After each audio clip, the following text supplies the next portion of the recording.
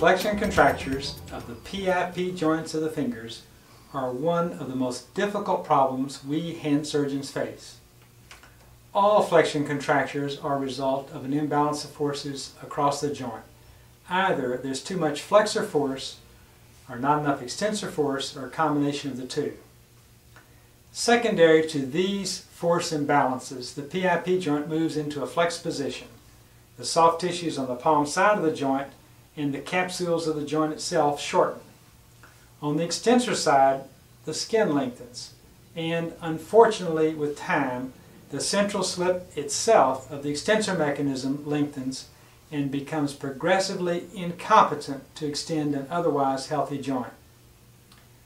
Like the hand therapist splints in cerebroplaster casts, the Digit Widget applies an extension torque that stimulates the longitudinal growth of the contracted palmar soft tissues. Unlike splints, this device transmits torque directly to the skeleton, thereby avoiding pressures that prevent traditional approaches from reversing the more difficult contractures. While this device will reverse any contracture with compliant soft tissues, the surgeon must identify and reverse the cause of the force imbalance, both on the flexor and the extensor side of the joint. Without restoring balance of these forces, the joint flexion contracture will rapidly return. Let's look at some clinical problems that lend themselves to skeletal extension torque treatment. This illustration depicts an arthritic joint from a prior fracture. These stiff joints just don't glide. With skeletal extension torque applied, after a short glide, the dorsal base of the middle phalanx digs into the proximal condyles as the palmar side of the joint opens like a book. This critically ill joint now pivots about an enlarging cartilaginous ulcer instead of its anatomic axis. Forced extension about this ulcer creates a small extensor and a large flexor tendon moment, thereby assuring a painful, stiff, and flexed joint. Please don't use skeletal extension torque for joints that can't, don't, or won't glide. Injuries to the proximal phalanx and its fibroosseous tunnel may produce adhesions that limit tendon gliding and PIP extension. Clinical evaluation can help identify patients that have reversible contractures. If adhesions between the tendon and the tunnel are compliant, skeletal extension torque alone will restore distal gliding of the tendons as the torque simultaneously reverses the contracture. Rigid adhesions require surgical tendolysis combined with skeletal extension torque. With passive extension restored, the patient must have a competent active extensor or a surgical plan to create one, or the contracture will rapidly return. Any clinical evidence of a compromised extensor demands patient education for their compliance with a prolonged postoperative splinting program. In the classic boutonniere deformity, the joint has an injured central slip. In these otherwise simple cases, there are three things to address. First, reverse the contracture. Next, central slip healing requires 2 months of continuous extension splinting to compete with the powerful flexors. Finally, palmar displacement of the lateral bands is best reversed with profundus flexion exercises of the distal joint to help restore the extensor mechanism to competence. Remember, 2 full months of extension splinting and distal joint flexion exercises after the joint is straight. Frequently, boutonniere lesions combine with injury to the capsular ligaments to shift the flexor tendons away from the joint's axis. This tendon subluxation increases the flexor torques that the extensor mechanism has to balance. Although this additional force imbalance favors recurrent contracture, the principles are the same. Reverse the contracture, splint for 2 months in extension, and teach each patient to frequently flex the distal joint to help restore a functional extensor mechanism. Angulated proximal phalanges create impotent extensor mechanisms secondary to skeletal shortening. When fractured, the shaft of the phalanx usually shortens more on its dorsal surface. This typical apex palmar angulation creates a short skeletal length dorsally. Unlike muscle tendon units that cross most joints, the extensor mechanism's circular embrace of the MP joint prevents effective transmission of tension forces to extend the PIP joint. Although fracture site adhesions may be a problem, they are not the problem. The surgical plan must accomplish two goals. First, reverse the contracture, and then restore length and alignment to the proximal phalanx. In summary, unless you fix the skeletal deformity, reversing the contracture is doomed to failure, as 100% of these joints return rather rapidly to flexion. As depicted, if a joint contracture has concomitant extensor tendon adhesions, these adhesions frequently evolve into rigid scar. Remember that contracture reversal must be combined with lysis of these adhesions for restoration of active extension. Suspect these hard-to-detect adhesions when recurrent flexion occurs and is not otherwise explained. When compliant, they may reverse when splinting is combined with distal joint flexion exercises. Rigid adhesions require surgical division. Dupuytren's disease is a common cause of PIP contractures, and it is frequently the most difficult to treat. The minimal surgical trauma of skeletal extension torque contrasts sharply with that created by open surgical release. Extension using skeletal torque simultaneously helps solve the problem of short palmar skin. Skeletal torque can reverse the contracture prior to surgical excision of the involved fascia. For a single-stage procedure, the device can be installed on the finger concomitant with excision of the diseased tissue. Post-op, skeletal extension torque is added gradually as the palmar wounds heal. Extension torque, not surgery, should be used to reverse the so-called volar plate contracture. Prolonged extension splinting and distal joint flexion exercises are frequently required to restore a competent extensor to these joints.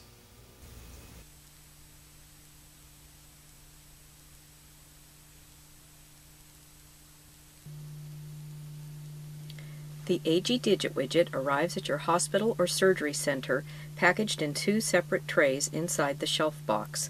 Inside the box, you will find a nurse's information card that describes the flow of the surgery and informs the operating room staff what additional items are needed for the case. Under this card is a bag that contains a device registration form and lot number identification labels. The uppermost tray contains sterile Pack A. Pack A contains everything needed to install the Digit Widget on the patient's finger. Under sterile Pack A, you will find non-sterile Pack B. Pack B contains the components needed to initiate the extension torque. Under Pack B is a complete, non-sterile surgeon's manual that can be referenced prior to the case and a booklet that discusses PIP contracture etiology and patient selection.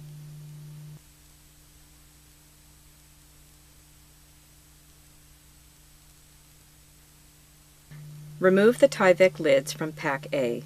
Under the Tyvek lid of the inner tray is a sterile condensed surgical guide that can be referenced by the doctor or nurses in the sterile field. This condensed surgical guide contains step-by-step instructions for the bone pin and pin block installation. Inside the tray there are 2 pre-drills, the distal and proximal pre-drill, 2 bone pins, the distal and proximal pin, a hex wrench, the drill guide, and the pin block. Select the drill guide and place it on the middle phalanx of the involved finger with the word distal oriented towards the fingernail. Use fluoroscopy to confirm the proximal pin will be placed just distal to the articular cartilage of the PIP joint. Mark the skin at the proximal end of the guide. Select the proximal pre-drill. Prior to drilling, take care to center the drill guide on the dorsum of the finger so the drill will follow an axis that projects parallel to the proximal phalanx. Then, using a power drill, insert the proximal pre-drill through both cortices of the middle phalanx. The surgeon must securely hold the drill guide on the finger during drilling. Disengage the chuck from the pre-drill. Do not remove the pre-drill from the bone. Use fluoroscopy to confirm that the proximal pre-drill is placed correctly. Next, select the distal pre-drill. There are 3 fine lines etched on the distal pre-drill that indicate the maximum depth to place it into the drill chuck. Ensure these lines are visible after chucking. Securely holding the drill guide, use a power drill to insert the distal pre-drill through both cortices of the middle phalanx. Remove the distal pre-drill from the bone, but take care to maintain alignment of the drill guide with the pre-drilled hole. Now select the distal bone pin. This pin is the shorter of the 2 pins and has finer threads and has the word distal printed on the top of the black knob. Manually insert the distal pin into the pre-drilled hole. It should extend through but not beyond the palmar cortex of the middle phalanx.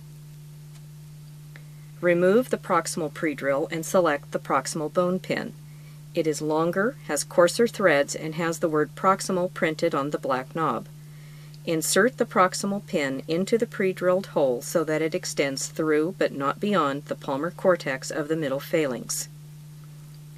Confirm correct pin location and depth using fluoroscopy. If needed, make adjustments to pin depth prior to cutting off the knobs. Once satisfied with pin depth and location, make initial cuts just below the pin's shoulder to allow for drill guide removal. The pins will be trimmed to final length after the pin block is installed. Now select the pin block and hex wrench. Use the hex wrench to loosen the pin clamp screw a couple of turns. It is not necessary to completely remove the screw. Slide the pin block over the pins until it sits approximately 3/16 of an inch above the dorsum of the finger. This spacing allows for some swelling. Use the hex wrench to tighten the clamp screw onto the pins. Cut off the pins so they are flush with the top of the pin block.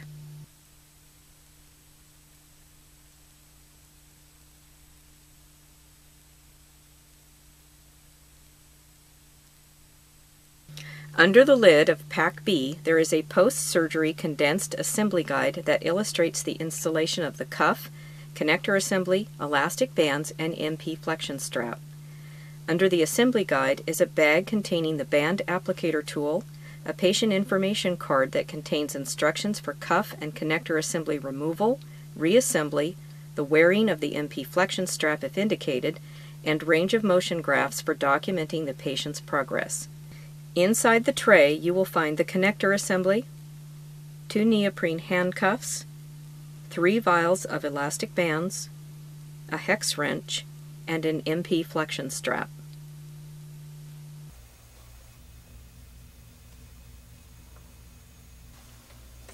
If the patient has had an open procedure along with the application of the Digit Widget, it may be preferable to wait a few days to a week before starting the extension torque.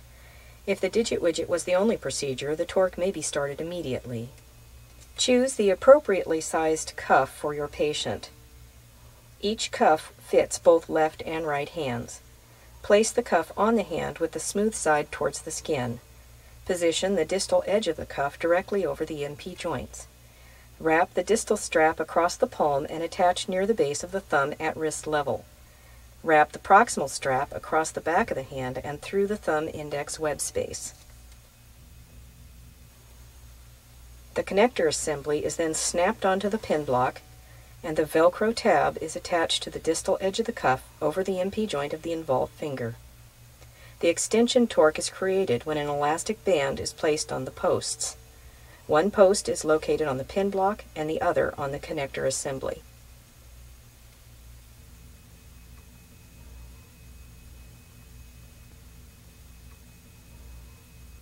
In general, start with a single lightweight band that the patient wears continuously. If after a week or so joint extension is not improving with a single lightweight band and the finger is not painful or excessively swollen, change to a medium or heavyweight band. An extension gain of 10 to 20 degrees per week is desirable. Monitoring range of motion by measurements and graphing the changes, along with notes about band strength and the hours the device is worn, help in the decision-making process. Pin care and flexion exercises are best performed with the extension torque removed. Detaching the connector assembly from the cuff or removal of the elastic band both remove the extension torque. For showering or washing the hand, the connector assembly can be removed from the pin block entirely by stabilizing the pin block with one hand and pivoting the connector assembly distally. If the patient is to be performing flexion exercises, it is best that the extension torque be removed so that they are not exercising against resistance.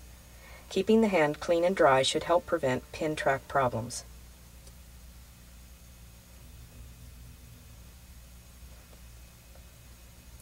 To remove the Digit Widget, use the hex wrench from Pack B to loosen the pin clamp screw on the pin block. Slide the pin block off of the pins. Grasp the pins with a needle holder or similar tool and unscrew them from the bone. Protect the pin holes with a small dressing and splint until healed. If the PIP joint needs to be held in full extension for several weeks following device removal, a small plaster cast is ideal for this purpose. Otherwise, a removable splint that is worn as needed should be prescribed for the patient. These splints may need to be worn for several months. DIP flexion exercises performed with a PIP joint held in extension will help rebalance the extensor mechanism. All flexion exercises should be performed actively.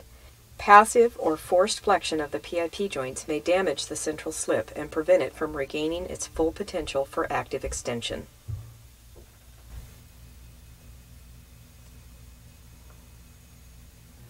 In conclusion, this device is an excellent way to reverse a PIP contracture. The real issue is that it has to be combined with a clinical analysis and surgical plan that has the best opportunity to rebalance the forces that have resulted in the contracture, with particular attention to making certain there is a competent extensor mechanism in the joint. Otherwise, you're going to have a recurrent contracture of the joint when the device is removed. Thank you.